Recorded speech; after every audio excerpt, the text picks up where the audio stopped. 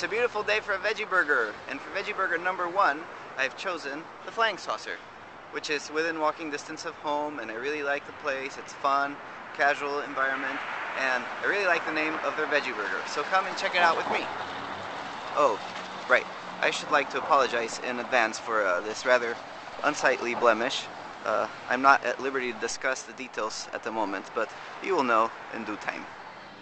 By night, the Flying Saucer is a very, very busy establishment. But on a lazy Sunday afternoon, it's usually pretty quiet and pleasant.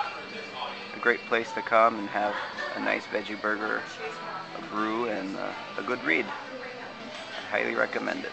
Today, I will be sampling the Hippie Burger, which is a vegetarian patty with jalapeno pesto mayo, cucumber, lettuce, tomato, and avocado. Well, here is the famous Hippie Burger at Flying Saucer. Looks delicious, and for those of you concerned with my health, I have opted for a slightly healthier side of cold potato salad. So I think it's going to be great. It looks delicious. Here goes veggie burger number 1.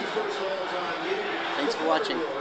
Because it's my birthday month, the friendly folks at the Flying Saucer have treated me to a pint of my choosing. And I have chosen Shaftly Irish Stout,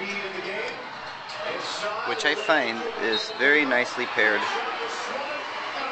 with my veggie burger. The burger has a very nice texture and has some really good smoky flavors, and you can taste the different veggies in it. Well, that was a lot of fun. I hope you'll join me again tomorrow as I have my second of 31 veggie burgers.